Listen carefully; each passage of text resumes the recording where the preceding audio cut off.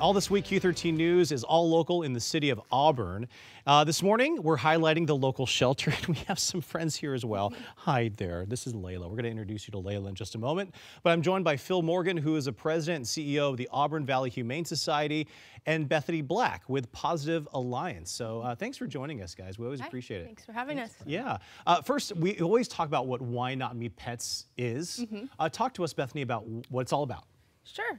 Well, first of all, so Positive Alliance takes a three-pronged approach to animal welfare. We do spay and neuter programs, pet retention, and adoption programs. So Why Not Me Pets is one of our key adoption programs where we focus on the harder to adopt pets, not just in the region, but also around the state with different rescues and shelters. Animals that have been available for 60 days or more or having just a hard time getting adopted for many other reasons. So.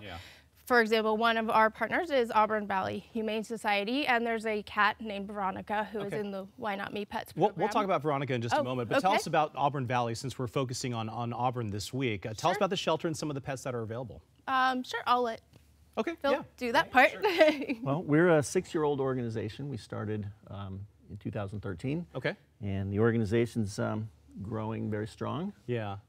Our live release rate's 98.6%. Okay. And our length of stay for dogs is about 4 days, and for cats is about 7 days. Okay. How does that compare on average to other shelters? Just around the country, it's a lot different. We live in we're very fortunate to live in this area here. There we go. There you go. You want to go see how? We're very fortunate to live in this area. Yeah.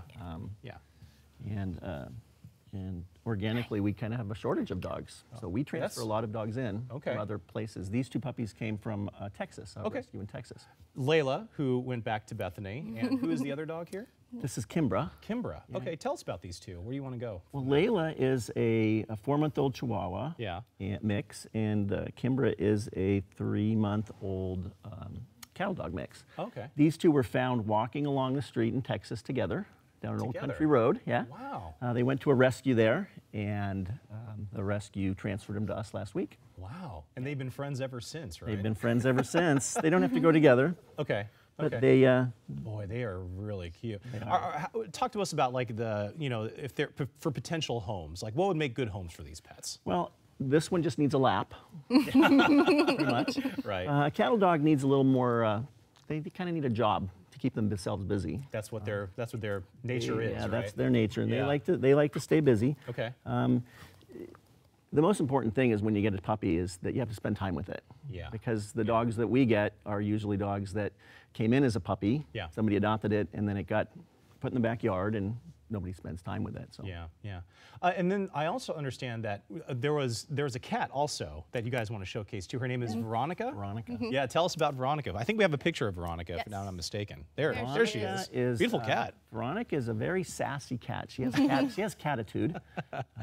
She would do great in a single cat or single pet household. Probably just to be left alone. She likes to just hang out. So she would do great in a very calm and relaxing environment. Yeah, yeah. Well, that's great about the shelter. And what are the hours of the shelter when you guys open? When can people stop by? So today, these puppies will be available at our shelter from noon to 4. Okay.